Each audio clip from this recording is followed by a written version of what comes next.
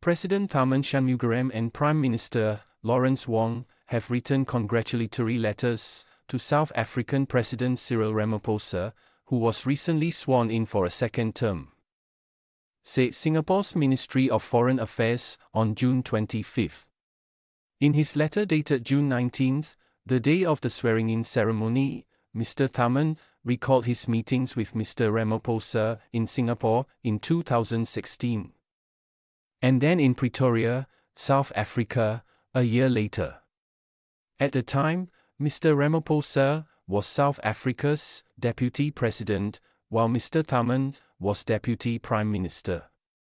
The Singapore President wrote that both countries have had a long friendship, marked by the celebration of 30 years of diplomatic relations in 2023, with an exchange of visits by the Republic's then Prime Minister Lee Hsien Loong and South African Deputy President Paul Moschittau. PM Wong said that Singapore and South Africa have a broad-based partnership.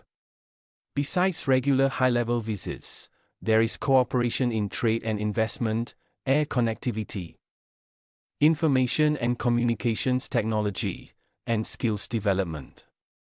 He added that Singapore welcomes South Africa becoming an ASEAN sectoral dialogue partner in 2023, and will continue to support the country when it assumes the presidency of the Group of 20 Nations in 2025.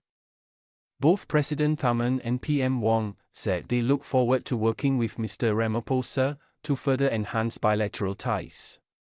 Mr. Ramaphosa first became South Africa's president in 2018. He was re-elected for a second term on June 14.